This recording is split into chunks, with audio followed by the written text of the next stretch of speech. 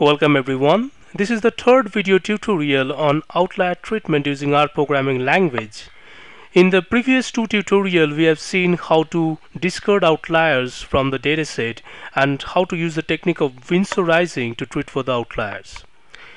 In this video tutorial, we are going to see how we can use variable transformation to treat for the outliers.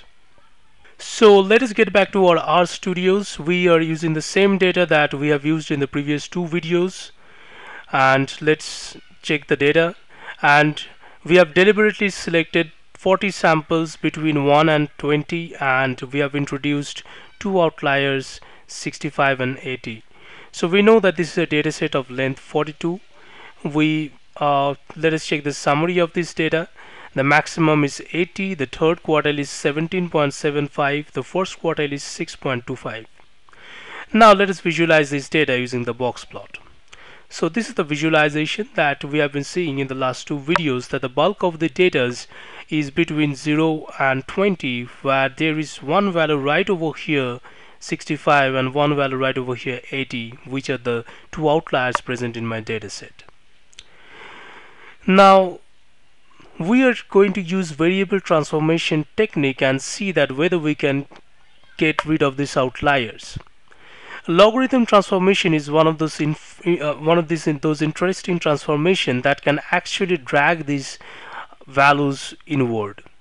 So let's do one thing. Let's take the log of data .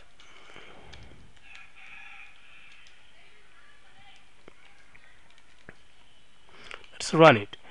And so what we have taken the logarithm of the data, this entire data set, and set it as a new vector named log data.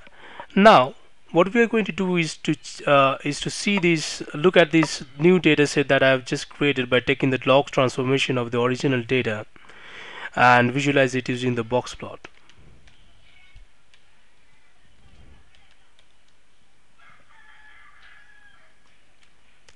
And see, so we are done. See, the log transformation actually helped to get rid of the outliers. The y-axis is on the logarithm scale now, so the interpretation is going to be different, and we are going to tackle all that. But right now what we have done is that we have tackled the outliers using the variable transformation that we have used in this method. So log transformation actually helped. We could also use square root transformation, whichever works. So in the next video tutorials, I'm going to discuss more about data analysis and predictive modeling. So if you want to know more about it, do subscribe. Keep watching. Thank you very much. Goodbye.